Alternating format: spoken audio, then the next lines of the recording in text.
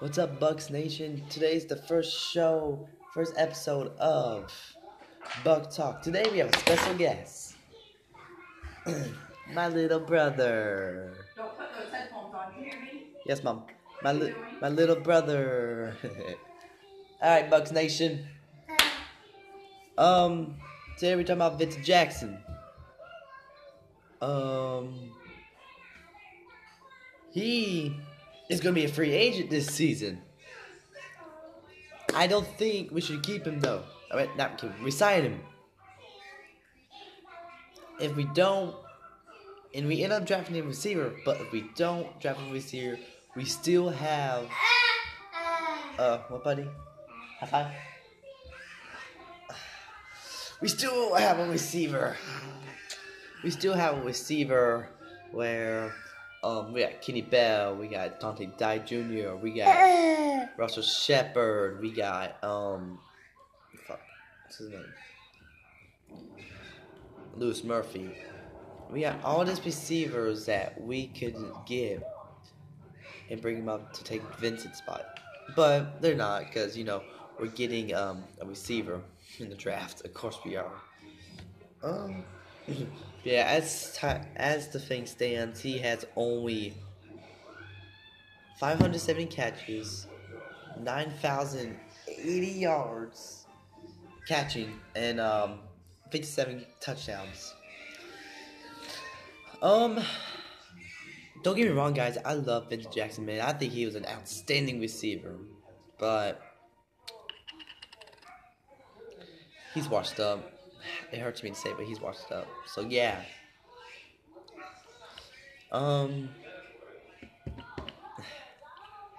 6 years ago, when I started cheering for this franchise, Vincent Jackson was awesome. I'm like, who is this guy? Oh my god, he is so good catching those deep passes, man.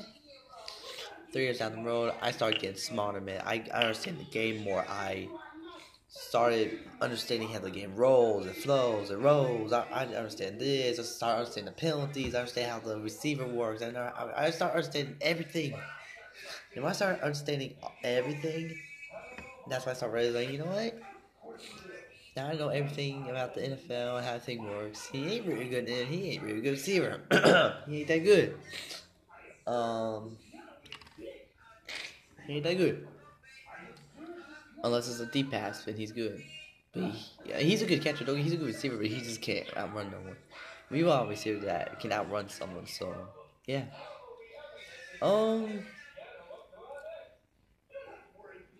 Be right.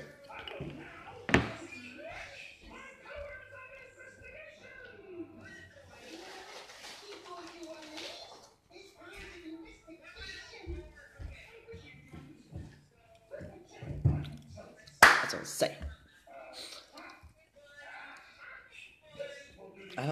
Like I said, guys, bottom line is, we don't need to resign him.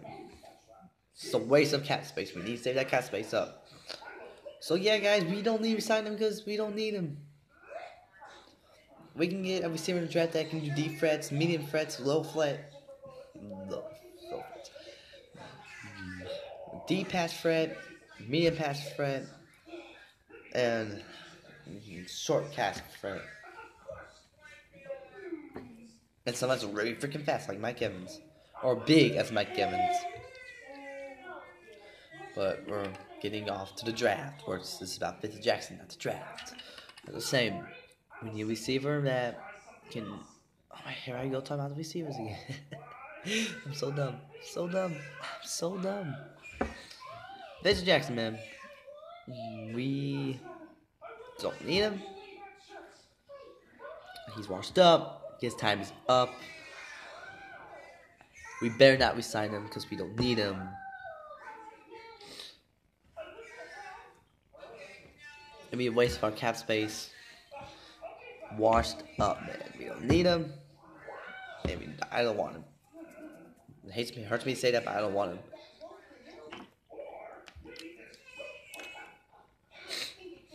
Actually, he's been hurt the last 2 seasons, actually. I'm pretty sure the season before this season, he got hurt.